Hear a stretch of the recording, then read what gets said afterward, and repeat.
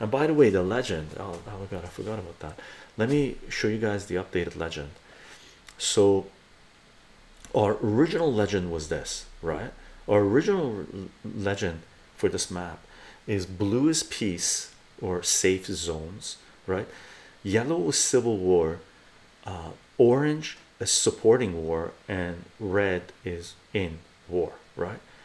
Had a little talk with Elder God, and I think we're updating this to yellow being civil unrest, because I believe what's happening now, it's not going full on civil war in different countries. It's civil unrest, right? With new leadership administrations taking over, which is what's going on in Europe right now. It's happening faster than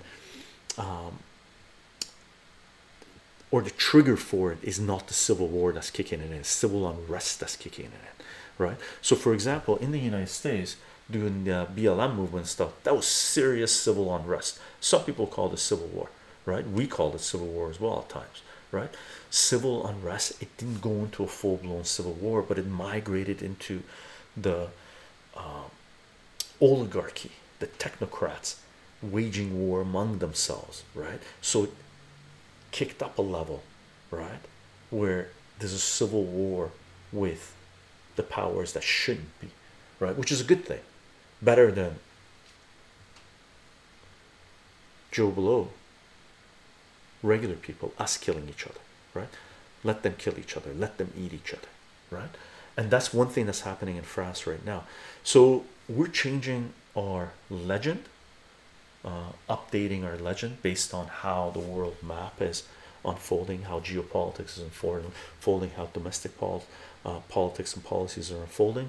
We're changing yellow to civil unrest, and some of these places we have to take these out. Like Niger is no longer civil unrest, civil war, and Mali not so much either, right, as far as I know. So if there's anything here that we need to change their color or remove the color, please let us know. Okay, please let us know, in your opinion anyway, and we'll put it on the table and see what people think. All right.